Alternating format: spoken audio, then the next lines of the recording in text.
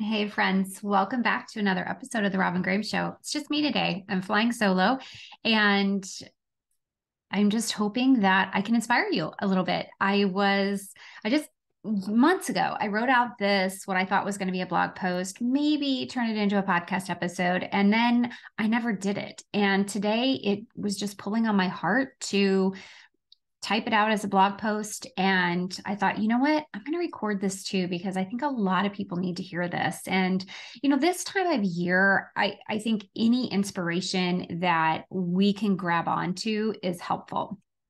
It's dark, it's winter, the holiday season is here. And a lot of times it's an emotional time of year for people who especially have lost loved ones throughout the year or over the past couple of years. So anyway, we're going to dive in today to the topic of trust. Let me ask you a question. Who do you trust?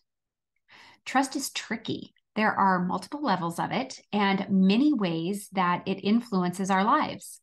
As a personal brand, it's a necessity for people to buy from you.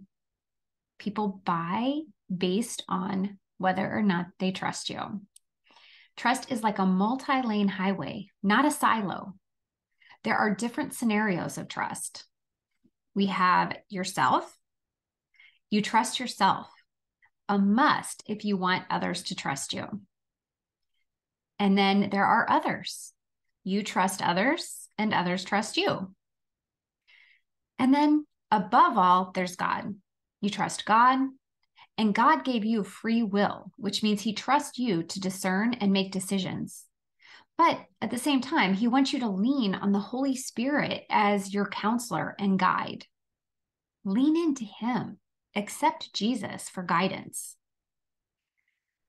So why is it so important for you to trust yourself as an entrepreneur? When you trust yourself, you will be more confident.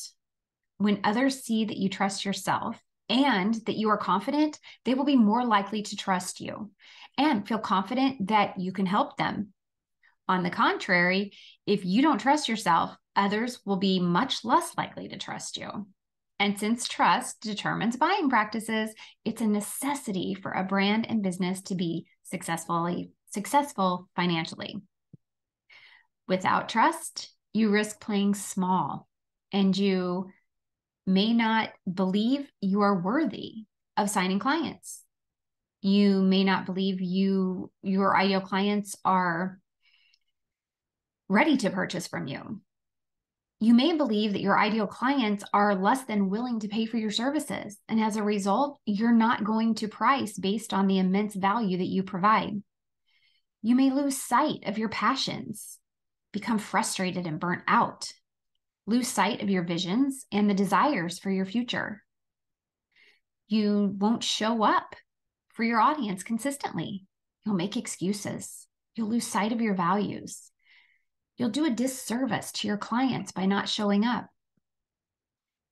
And you won't engage to build relationships and community. So how can you learn to alleviate doubt and disbelief and begin to trust yourself? The first way is through mindset work. The second is through journaling. The third through prayer. And these are not in any specific order. I recommend all of these: testimonials and reading.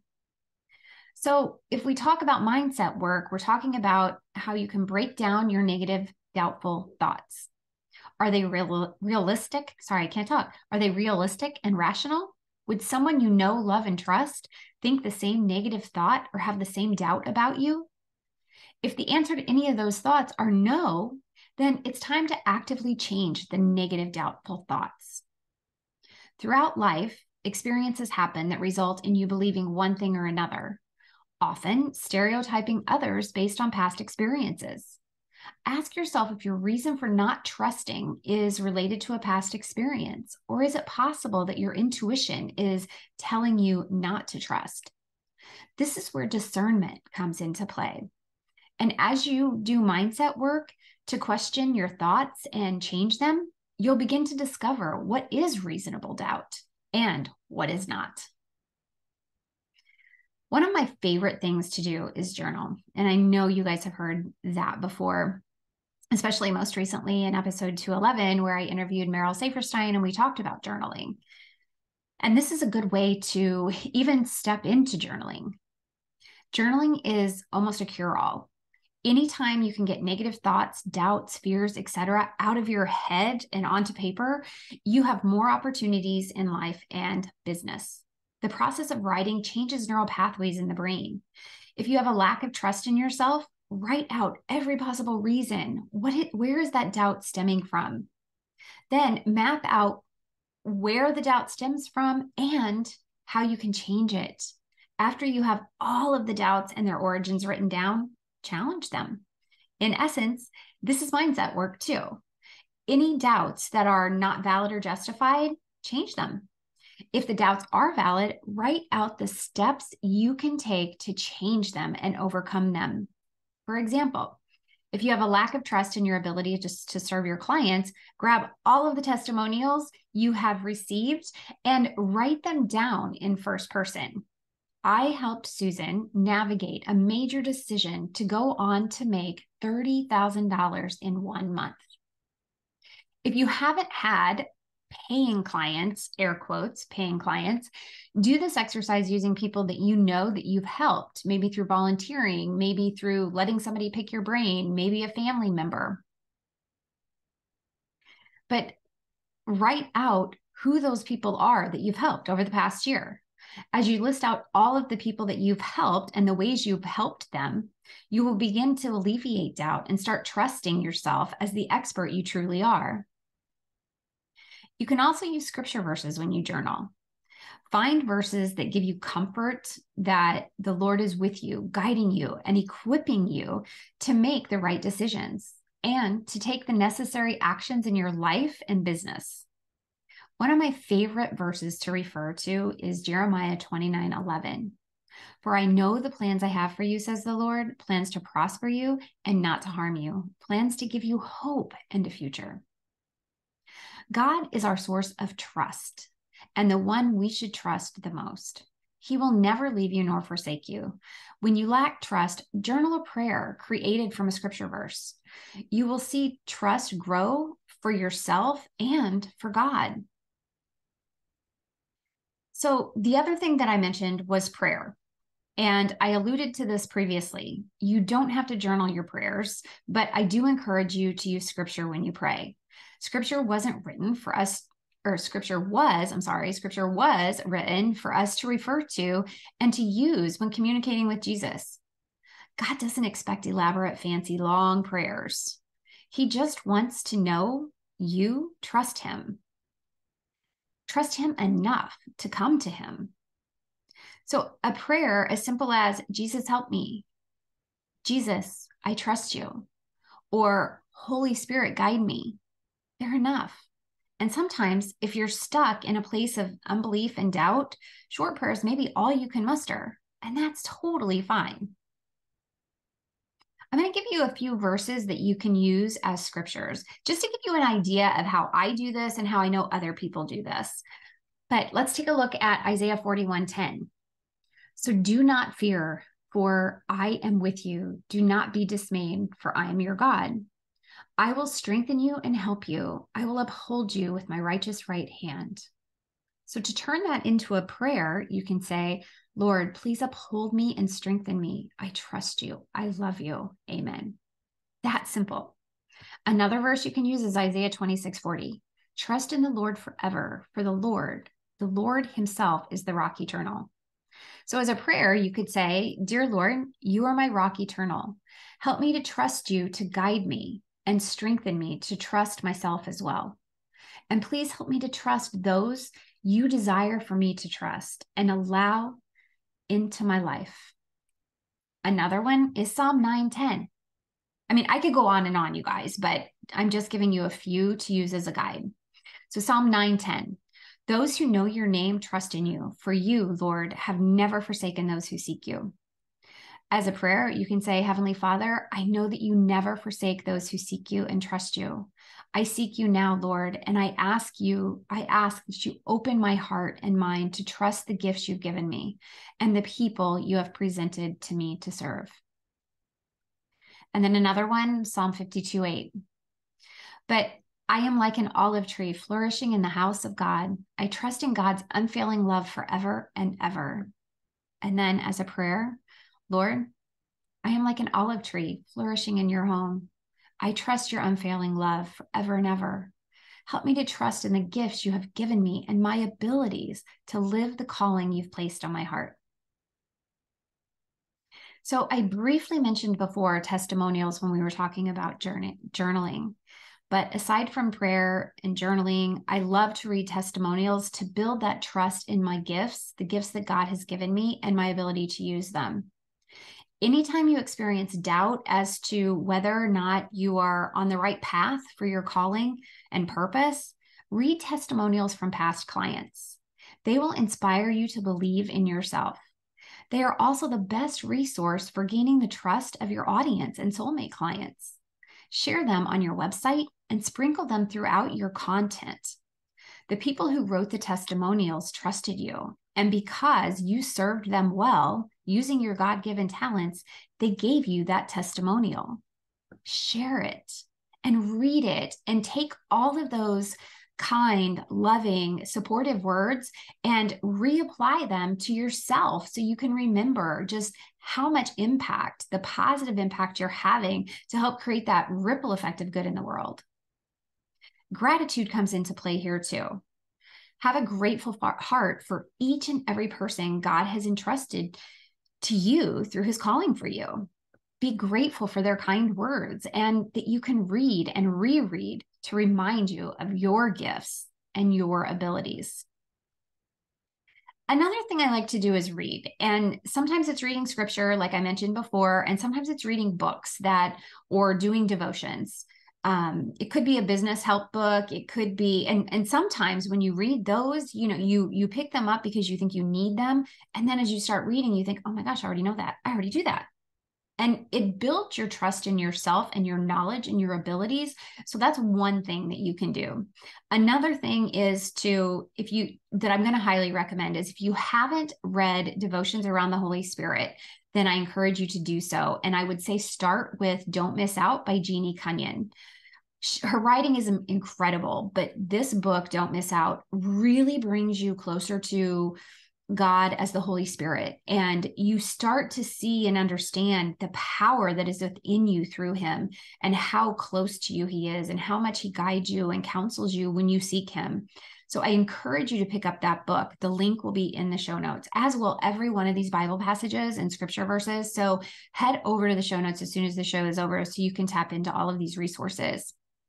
I'm also linking in the show notes a lot of previous episodes that tie into this topic or some of the topics that we've mentioned throughout me recording this. But you will learn after you read Don't Miss Out. You will trust the gift of the Holy Spirit as your counselor like never before. And, I said it before, but I really do encourage you to read scripture. You can see in the verses I previously shared that God speaks to you directly when you need him to provide for you, strengthen you, and guide you. And all of that information is there in scripture to build you up and to build that trust. So let's talk a little bit about faith. Faith, patience, and trust, to me, equal belief. Back at the beginning of this year, the 3 words I didn't choose one, I chose 3, and I chose them for a reason. I chose faith because I wanted to grow in my faith. I chose patience because I wanted to become a more patient person. I wanted to be more patient to accept God's timing, not my own timing. And I wanted to trust him more, and I wanted to trust myself more. So those were my 3 words, which to me equate to belief. I was increasing my belief in God and myself and my abilities. So when you have faith in God and yourself, you will trust there is always a solution. You will be able to see obstacles as opportunities and be open to experiences that you might not have trusted previously. Be patient. God's timing is limitless and perfect. You may feel the need to rush things, but if you trust in God's limitless timing by tapping into patience, your outcomes will be so much better. Sometimes he's preparing you before he gives you what you're asking for. Other times, what you're asking for may not be what is the best thing for you. And so he's not giving that to you. You won't understand that until you're on the other side of what you're asking for. But have an open mind as you walk through the experiences to know that as long as you are seeking God, that you're allowing faith to guide you, that you are patient and that you're trusting, you will have positive outcomes. Have faith in God. And scripture tells us that he is always available to us. He will always provide for us if you seek him and trust him. He gives you no reason to doubt or to have a lack of trust in him. Now, there may be a reason to doubt leaders in churches or other lay people, but that is a different conversation. I am not talking about earthly communities and buildings. I am talking strictly about trusting God himself and talking directly to him. Have faith in yourself. You were created in the image of Jesus, and he has given you endless gifts. If he has placed a calling on your heart, he will equip you by giving you the tools, support, people that you need to succeed. Your audience, believe that your audience trusts you, that they are ready to hire you, that they want to work with you, that they see the value you provide, and that they need you. Only you can solve their problem the way that all of your life experiences and the gifts God has given you can solve the problem. Have faith in your gifts and skills. Every part of your journey and every experience you've had to date have led you to be able to do the work that you've been called to do. The value can be found in the process of developing into who you are today. I have another scripture verse for you. Psalm 73:26. My flesh and my heart may fail, but God is the strength of my heart and my portion forever. So I like to think of trust as being like a seesaw. Remember when you were a kid on the playground and it was so hard to balance on both sides? I mean, you had to have basically equal weight, equal balance between the two people on each end. And if one was heavier, then obviously the other one went higher in the air, and so on and so forth. It takes a great amount of practice to balance trust and doubt and fear. It is only through the Holy Spirit and the work that I mentioned before that we can quiet our minds and calm our hearts of the doubts and unbelief and trust the grace of Jesus and ourselves to live out his calling for us. I want to leave you with one more Bible verse, and it's Romans 12:2. Do not conform to the pattern of this world, but be transformed by the renewing of your mind. Then you will be able to test and approve what God's will is, his good, pleasing, and perfect will. Paul is telling us exactly what we need to do to live out our calling and trust in the Lord. We are not to depend on and conform to society for guidance and wisdom. God didn't design us in his image for us to fall into the traps of secular society and its tools like social media that distract us and cause us to doubt. We are to be transformed by renewing our minds. That process starts with our faith, seeking Jesus and the Holy Spirit, transforming our mindset through prayer and gratitude and journaling to remove the bad and soak in the good. All right. I have hopefully inspired you. I feel like this was just on my heart that I needed to say it all. So that's what I did today. And I hope you enjoyed it. I hope you found it helpful. I put everything that I mentioned in the show notes. There's a complete blog post there. There are links to previous episodes, like the one, some things I wrote blogs on and didn't record. So you'll have to just check and see, but you can either listen or you can read the blog post, whichever is there. If there was a podcast episode, then that will be linked in the show notes when you go to the actual link in the show notes. And there's one on seeing obstacles as opportunities. There's one on discernment. There's one on making decisions. There's one on mindset. So there's a lot of things that I link in this blog post that you can check out. And then the other thing I was going to encourage you to do is I created an ebook with 37 scripture verses that every entrepreneur needs to reflect on and live by. And there's a link to that in the show notes as well. So you can head over there and download that free ebook.